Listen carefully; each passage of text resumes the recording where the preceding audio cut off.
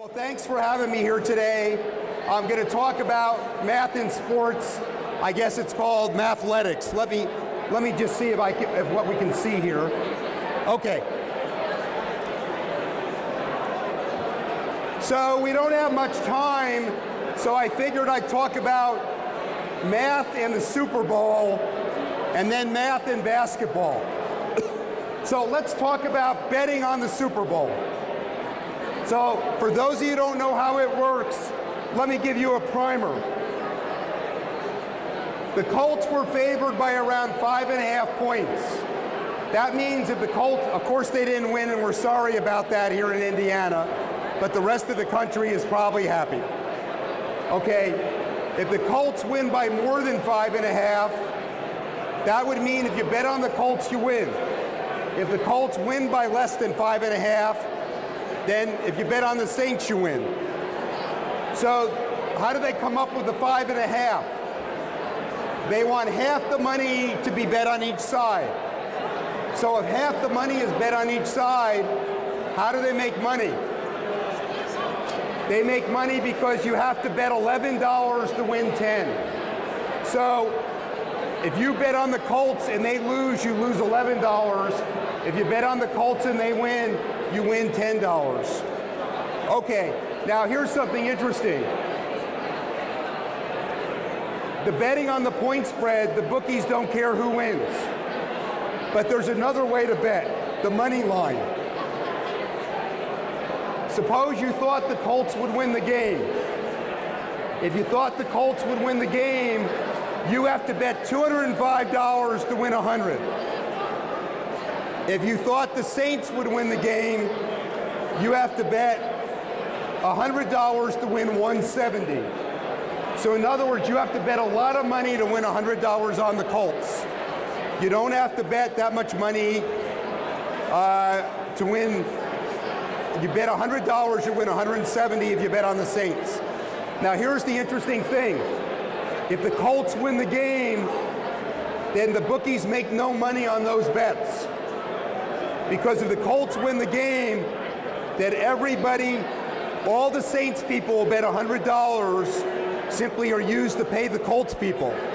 So the bookies want the underdog to win because if the Colts win, they make no money. But if the Saints win the game, everybody who bet on the Colts pays the bookies $205. They only pay the bookies $170. So the bookies make $35 on every pair of people. So the bookies are usually rooting for the underdog in games. Okay, let's talk about the game itself. Everybody thinks the Saints coach Sean Payton did a great job of coaching, and I certainly agree with that. So what were the 3 decisions he made, and were they the right decisions? Yes, they were. Even if they had worked out wrong, I think they were correct. He did the onside kick. Pretty amazing. He also went for it at the end of the first half, and he went for a 2-point conversion. Okay, so let's try and explain the onside kick. You may have seen in the Wall Street Journal, if onside kicks are tried before the 4th quarter, teams recover 60% of them. That's quite amazing. I didn't know that, but Sean Payton obviously did. So how would you figure out if the onside kick was a good decision? Well, you look at what you can do in football is translate every situation into points. If the Saints recover the onside kick, that would make them 1.33 points better off than they were. If the Colts recover it, it would make them 2.47 points worse. And if they kick deep, they would be 2.7 points worse than they were when they kicked off. So with a 60% recovery rate, you can show the expected points are higher on the onside kick than the non-onside kick. How about going for it at the end of the first half? Well, if the Saints make it, they get 7 points, and maybe half the time the Colts get a field goal. So they get 5.5 points. on average. If they go for it and they fail, then maybe 10% of the time the Saints get a field goal, which is what happened. That's worth 0.3 points. Now, a field goal would give the Saints 3 points, but the Colts would have a 50% chance probably of scoring on their drive. And if you work out the math, you can see if the Colts have more than a if the Saints have more than a 23% chance of making the first down, then they should go for it. And it's quite clear they had at least a 50% chance, so that was a good call. What about going for 2-point conversion? They were up by 5 points. Well, if you're up by 5 and you get a 2-point conversion, you're up by 7. That's a lot better than being up by 6, because if you're up by 6, the touchdown beats you. So that was a good call. One more point on the Super Bowl, and we'll go to basketball.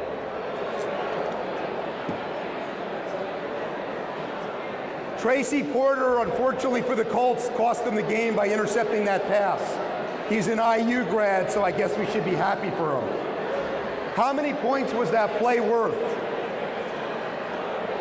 Well, when the Colts had the ball, that position was worth 2.6 points. The interception was worth 6.7 points. And if you add that up, that interception was a 9-point play. Okay, let's talk about basketball.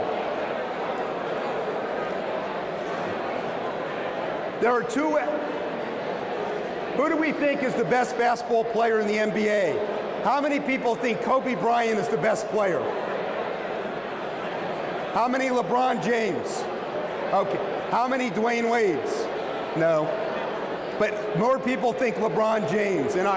But the reporters always tell us Kobe Bryant's the best player. How can we analyze who's the best player?